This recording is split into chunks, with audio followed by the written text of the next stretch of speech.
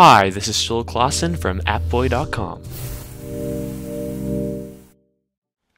Hello everyone, welcome back. Today I'm reviewing digital comics by Madcap Studios. Ebooks are becoming more and more popular every day, whether you like it or not. Even Apple has now jumped on the bandwagon with its iBooks app on the iPad, and the same app soon available on the new iPhone 4.0 software. Along with books, comics have also become a popular thing to view on electronic devices. Digital Comics is a comic reading app available for the iPhone and iPad. That is initially free, but if you want more than the 5 free comics available, you can buy more for 99 cents each. The app came out around a month ago and has been fairly successful because of some unique properties which I'll get to later. There are 2 viewing modes. You can view page by page with a scrolling bar filled with page thumbnails underneath.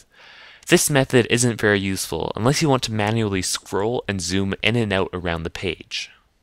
The second way to view is panel mode, which guides you from panel to panel, viewing them in the correct order, timed perfectly for each slide depending on the length of text.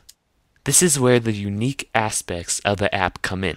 When you come across a slide with action, such as fighting, gunshots, or explosions, the screen will flash brightly and vibrate. Only with the iPhone, of course.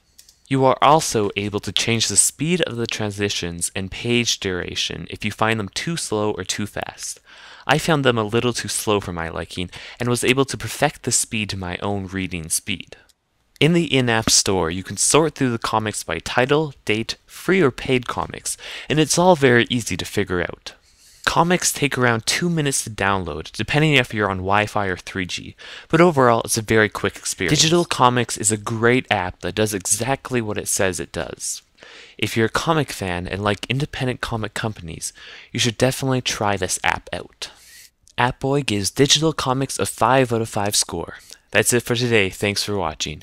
Be sure to visit blog.appboy.com for more app reviews, news, and interviews. Also subscribe to the AppboyBlog YouTube channel for future app reviews.